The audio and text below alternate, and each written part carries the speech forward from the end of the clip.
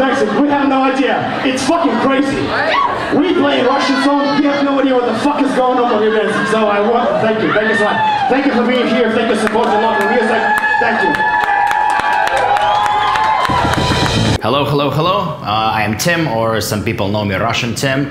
I am originally from Russia. I was born in Novosibirsk, that's in Siberia, and I moved to Vancouver in 2006, and I've been enjoying local music since then and supporting the scene.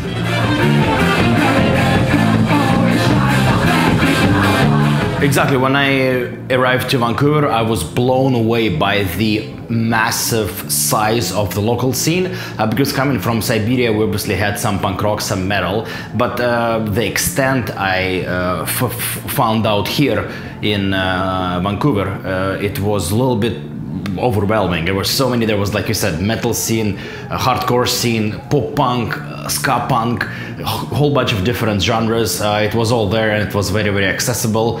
$10 to get in and to watch the show. It was great.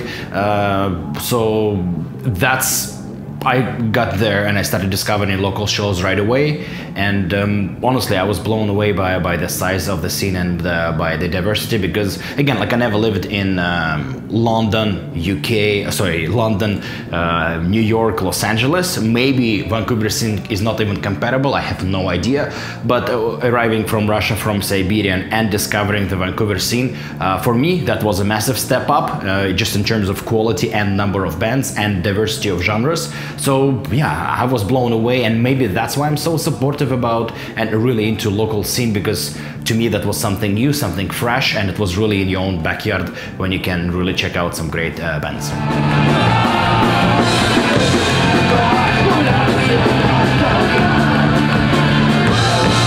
Yeah, that's the third edition.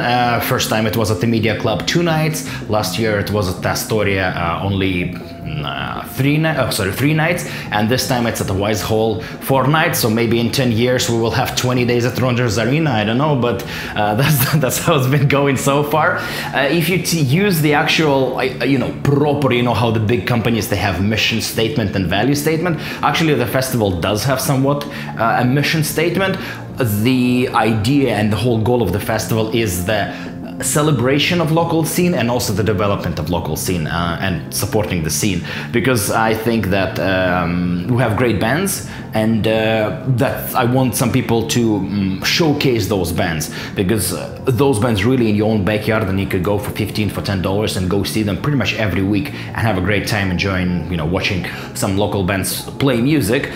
And at the same time, it's also the development. I've seen so many times over the years a band meet at the Rocket from Russia festival, and sometimes I even on purpose bring them together and I say, listen, this band and this band, I put them in front of each other, say, you need to be friends, because I know both, for example, both bands, and I know their musical the musical inspiration and what they come from, and I think, okay, you should play music together, and I see how that happens. People meet at the Rocket from Russia Fest, playing together, just hanging out, and then you see they touring together, they putting out split records, or they just playing shows together. So that's another. So to summarize, to celebrate and to develop local scene.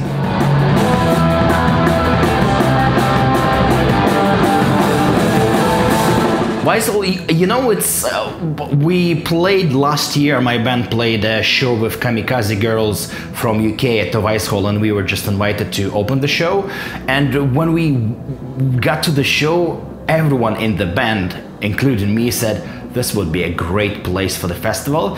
On average, the festival draws per night somewhere between 200, maybe 150 to 350 people, somewhere around 200-300, and this is the capacity of the Wise Hall. So how many people usually come to the festival, if they come in, the venue will be full. So it's not small. It has the stage, it has good sound, and at the same time, it is financially fairly affordable in terms of putting on the festival. So I think I just check out all the boxes currently for the stage where festival is right now.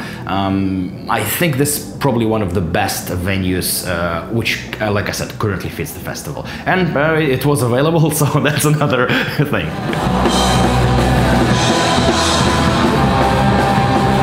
So the best place to find is Facebook. This is the most active place, so you can just look for Rocket from Russia Fest 2019. This is a 4-day celebration of local music, and there will be 25 bands all from Vancouver playing the festival over 4 days. You can buy a wristband, which costs you $50 and gives you access to every single night. So pretty much, I don't know, a little bit over $10 per night to see 6-7 bands, which I think is a good price. Or you can buy individual tickets. Those online pre-sales available from the website called showpass.com, and at the door you can buy obviously the tickets, but they will be $5 more expensive than online. So if you want to save money, go to Showpass, and actually there's a link on Facebook page to buy tickets to the Rocket from Russia Festival 2019.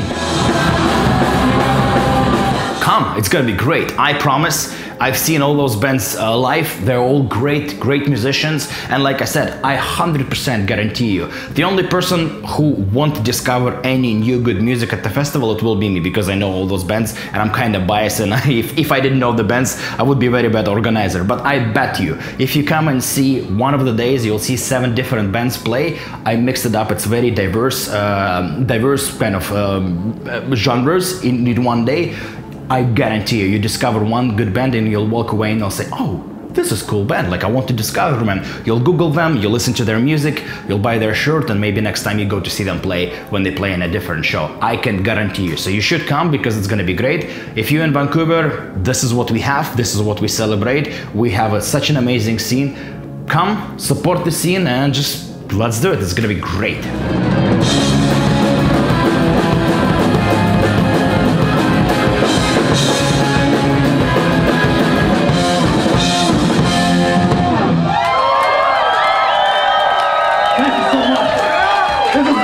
So far.